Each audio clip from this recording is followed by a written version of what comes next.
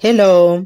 How to solve 4 divided by 2 over 5 times 10% by selecting between the answers in A, B, C or D. So our expression will be 4, then divided by 2 over 5, reciprocal is times 5 over 2. Then times 10% into fraction is 10 over 100. Then it will be equal to simplify, this 2 divided by 2 is 1, 4 divided by 2 is 2, and 0 will cancel with this 0.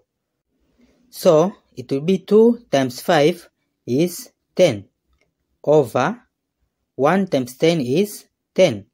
Then to simplify, this 0 will cancel with this 0, so 1 over 1 is 1.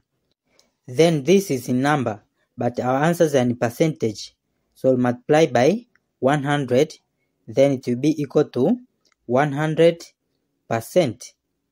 So this is the correct answer.